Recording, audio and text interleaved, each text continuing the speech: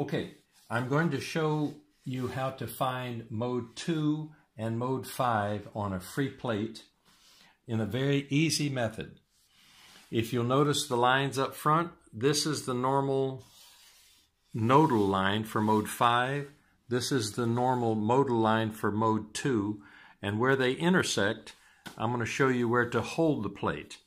And I have found it's easiest to hold the plate using one of the nice clamps. I buy this from Alberti in America, and then just gently clamp it in this area.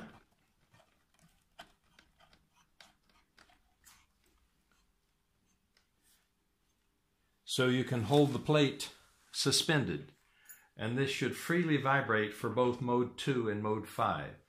To find mode 2, you basically strike with your biggest finger in the center of the bottom bout.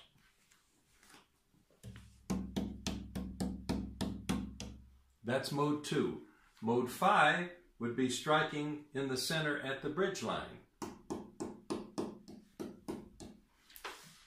Showing on the computer, I use this particular microphone that I purchased from Dayton Audio. I've connected it through just a normal cord, plugged into the laptop computer, and I use the Audacity software.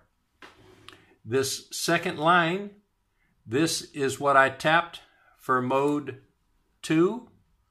You go to Analyze, click Analyze, then Plot Spectrum, and you'll see at the highest peak here, you'll notice down here, the highest peak is 65 Hertz. This is mode 2.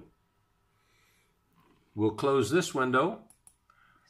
The second tap is here. You highlight that with your cursor. Go to Analyze, Plot Spectrum.